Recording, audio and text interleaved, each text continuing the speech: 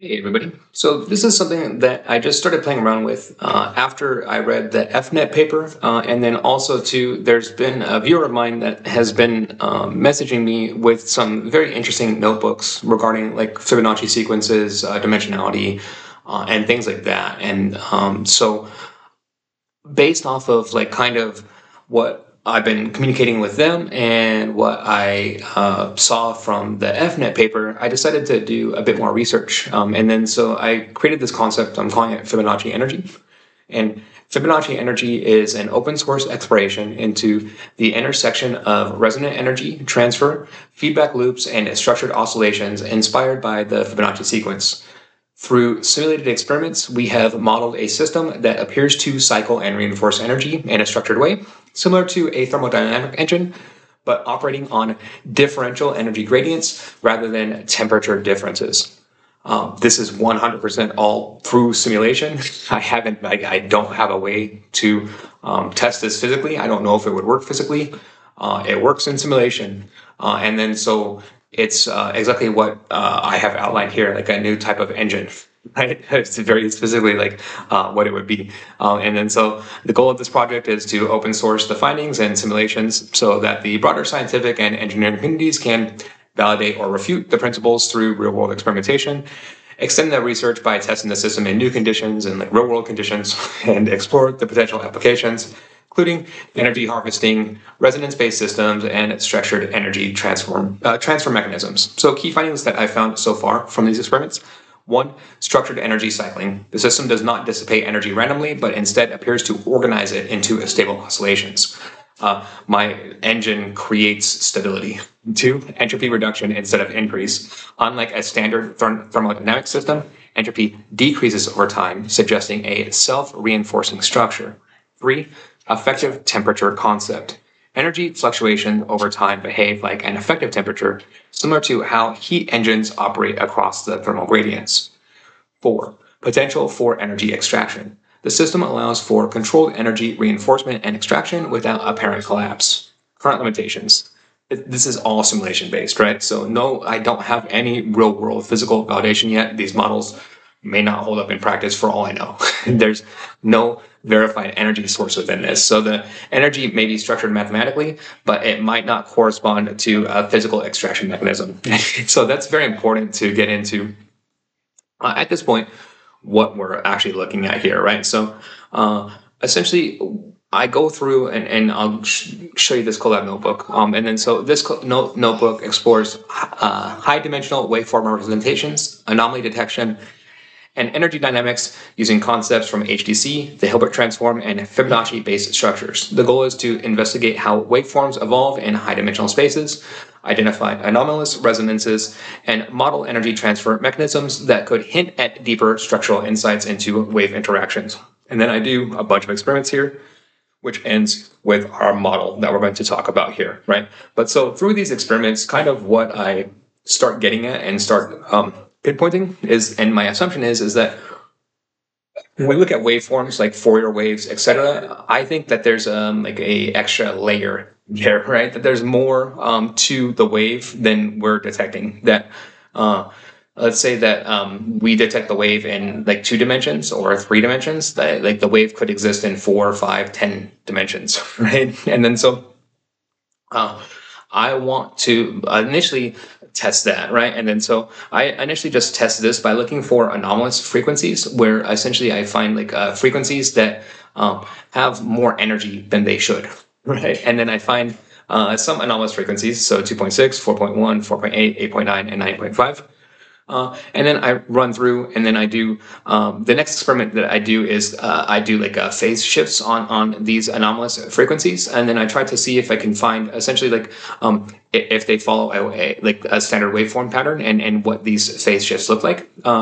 And it's kind of interesting how it graphs out within this and within these frequencies and these phase shifts specifically. We do see that there's some very clear anomalies within these specific frequencies and around these frequency ranges, right? So 2.6, 4.1, 4.8, 8.9, and 9.5.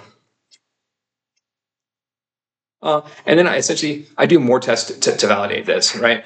So I can see here, like there's something happens within this range, and then specifically, I introduce time steps into this frequency as well. So like at the time steps where these same frequencies occur, there's also anomalies. So at like time step 2.6, 4.1, 4.8, 8.9, 9.5, I get phase shift anomalies that occur out of the data from that as well.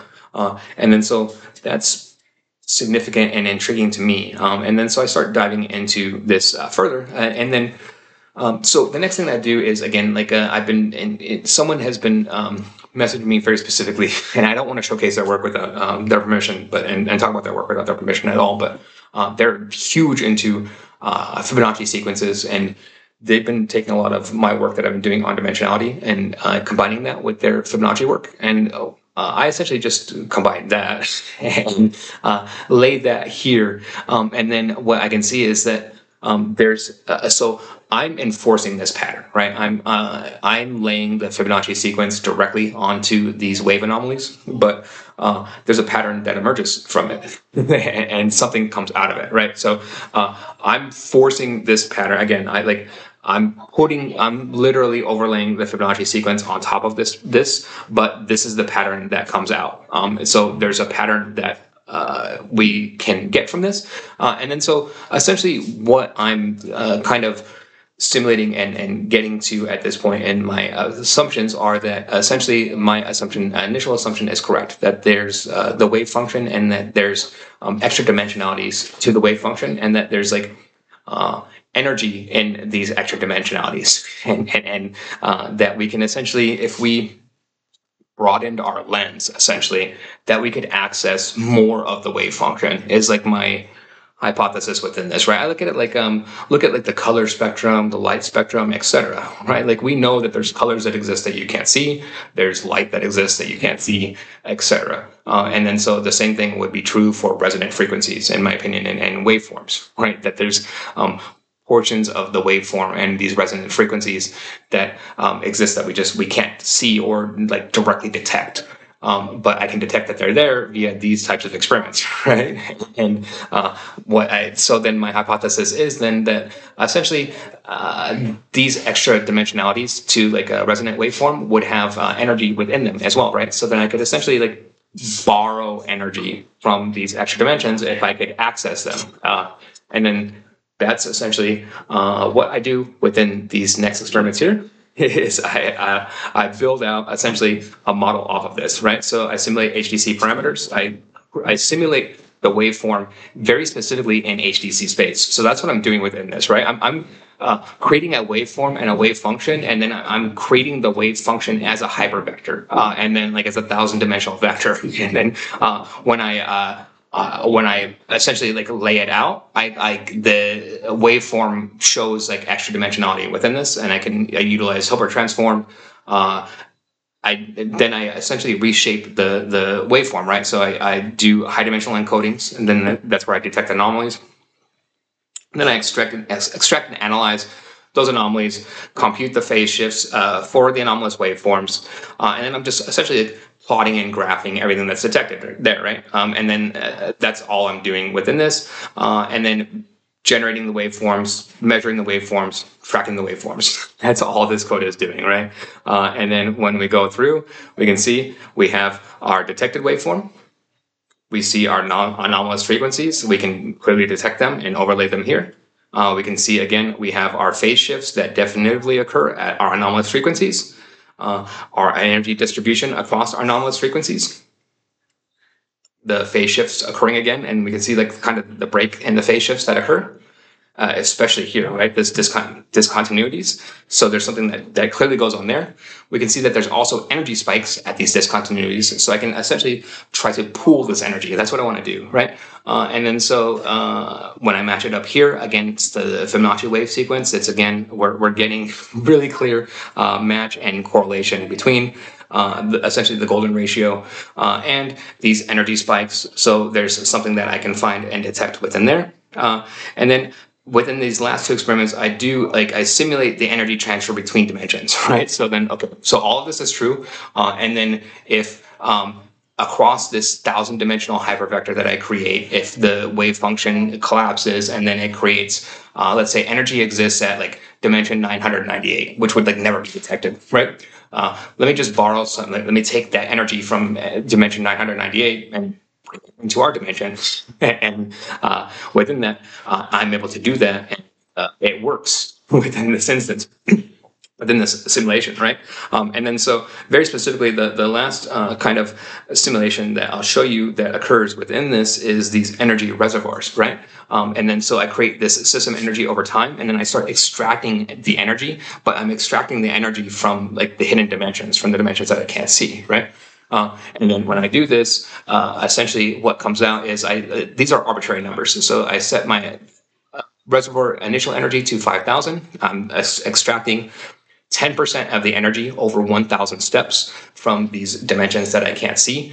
And then every single step, it's extracting 10% of that energy. And then for 1,000 steps. And then after all of that extraction, we go from 5,000 down to 4,954. So I'm essentially extracting energy in this simulation out of thin air. But again, it's not out of thin air.